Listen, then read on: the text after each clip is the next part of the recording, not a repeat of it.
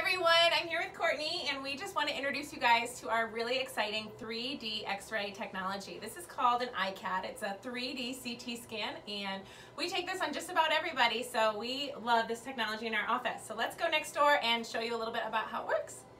So now we have our 3D digital X-ray, our 3D CT scan, and this is actually Courtney's in the office, so she let me kind of show it as an example, but we can actually see a 3D image of your jaw, and we use this for a lot of different reasons. So what this actually lets me do is click on the sections, and we can actually see 3 different sections, 3Ds, and I can actually click on an area and slice back and forth through each and every tooth that you have in your mouth. We can see your airway, we can see sinuses, we can see all the nerves in your jaw. So we use this to look at anatomy, we look for infections in the roots, we can use this when we place implants, and we just look at the health of the bone and surrounding structures.